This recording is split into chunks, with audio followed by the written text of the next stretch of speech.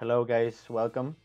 My name is Luis and today we're going to add on last week's video and we're going to talk about some of the pros and the cons about the San Francisco State University. So let's get started. First off, to recap, this is a 4-year college with an average of 29,000 enrolled.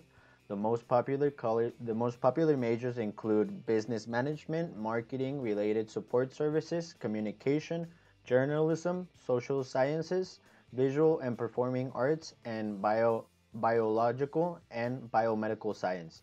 And this university has an average tuition of 14,000 a year. To start off with some of the pros and cons, let's talk about the staff, administration, and teachers. Some of the pros is that many students feel very glad about their counselors and advisors in this college because they offer excellent help within their classes and their guidance for their educational purposes. Some of the cons are due to the size of the college. When it comes to registering and meeting these advisors, it may be a little difficult to schedule appointments and find good schedules for upcoming semesters if you register late for some classes. Secondly, let's talk about location. What are some of the pros and the cons? First, the pros is that due to the location of the university, there is a great opportunity to network with quality employers and find substantial amount of internships and research opportunities. But some of the cons is that due to the location of the university, both in campus and out of campus housing is expensive compared to the prices we are familiar here in El Paso.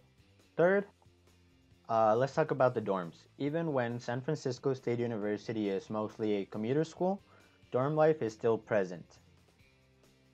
One of the pros is that many students say living in campus offers a very unique experience and balance between school and their personal lives. But on the other side, cons is that many students feel that the variety of food they offer in the dorms or in the campus does not have the variety needed, and you would get tired of it very easily. Okay. Lastly, I just want to leave you guys with some bonus pros.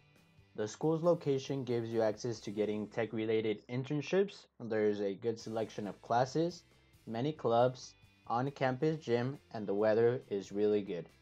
Lastly, I just want to leave you with a closing idea or closing statement, which is that when choosing a college you want to go to, consider what you want to get out of college and what kind of experiences you want from that said college, okay?